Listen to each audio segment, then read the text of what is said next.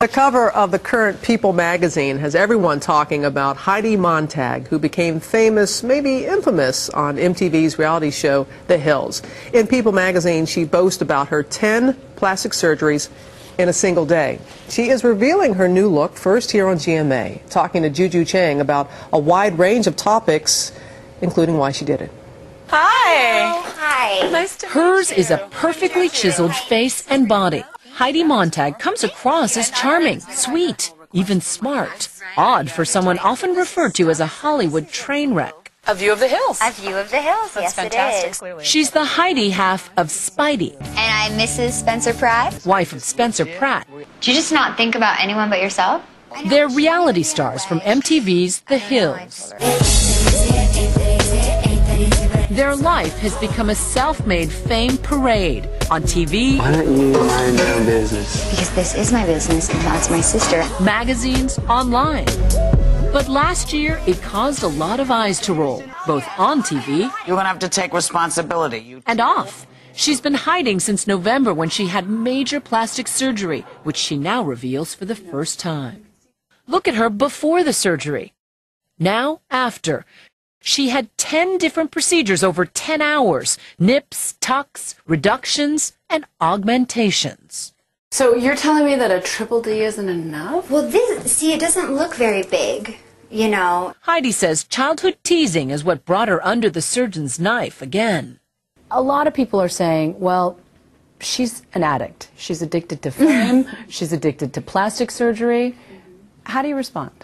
I would say that none of those people know me at all, and that's just a judgment. I'm not addicted. If I were addicted, I would have had 10 plastic surgeries and look You like... did have 10 plastic surgeries. Well, I mean 10 times. I really had 2 different surgeries. I had one 3 years ago, and then I had one that I had several procedures done weeks ago.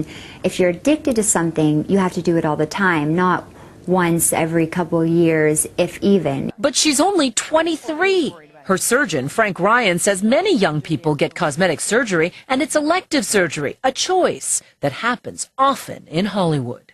And where do you draw the line? I mean, because a lot of people are saying, Heidi was so beautiful before the surgery. Why give a beautiful 23-year-old girl that much plastic surgery? Well, I disagree that it's that much plastic surgery. Many of these are little tweaks and little things that we did. These are all kind of small things. Some hospitals recommend that elective surgeries be less than 6 hours because of complications.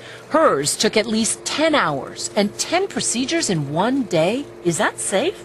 Did you have to do 10 all at once? If it's safe to do it together, which it is, and a young, healthy 23-year-old, we opted to do it together. Other plastic surgeons say they wouldn't do that. You're pushing the envelope there definitively from a medical point of view where you're going to set up complications. And that's irresponsible from a medical point of view. And what about from an ethical point of view? My ethics would say that you don't put your patient at that risk. Heidi is very pleased with her surgery's results. As for the general public and TV viewers, well, harsh is an understatement. Getting 10 plastic surgeries when you're 23 and you're already fairly attractive is absurd. I think she looks fake. She looks like she should be on The Real Housewives of Orange County as opposed to The Hills. A lot of these fans of The Hills who I was talking to said, but she had more personality in her face because she had sort of a distinctive look, and now she looks like every other, you know, Barbie? They said Barbie. Sorry, I almost stopped myself from saying it. No, I hope I get my own Barbie one day. But you would rather look like Barbie than Heidi? No, I think that I do look like myself. I think I just look like a different, improved version of myself. You are very much an idol to young girls. You are on the cover of a magazine, you are a big name in Hollywood, and these young girls are reading what you say about triple D isn't big enough, that I wasn't pretty enough. What kind of message does that send to young girls? Well, my main message is that beauty's really within. But that may be your message, but that's not the message you're sending with all of this. But I'm also in a different industry than they are. You know, I'm in a limelight, I'm in a different industry, and I have to do things that are going to make me happy at the end of the day. And I'm living in my skin, and I look in the mirror, and it's my career and my life, and you only have one. So I want to take advantage of everything and be the best me in and out every way. So why talk now? Her face is still a little swollen, still recovering, less than 2 months after 10 cosmetic procedures. If you can believe it, she says to kickstart her new career as a pop star. Please tell me you didn't get plastic surgery to promote the album. Oh, no, that's all God's timing. Can you sing something for us? No, that's on the album. You got to get that featured. You don't have to sing something off the album. Can you sing a little something, something? I'd rather not. I just got a lot of surgery, so my jaw and everything is still very delicate. Juju tried to get her to sing, but she wouldn't do it. She asked all the tough questions. I just think it's sad. I'm sorry. I watch that. I see a confused girl who doesn't know what she wants, what she is, and it's hard to watch. 23 years old. 23 years old. It is hard to believe that she... Because when you do that, when you start at that age... Where do you go? Where do you go? Right. At age 30, then what do you look like? It's just, I don't even know where you begin the conversation, because this all came from, to me, the beauty industry, the TV industry, and everyone telling you you need to be more attractive and you get more attention. And that's what she's heard, clearly. Clearly, but at 23?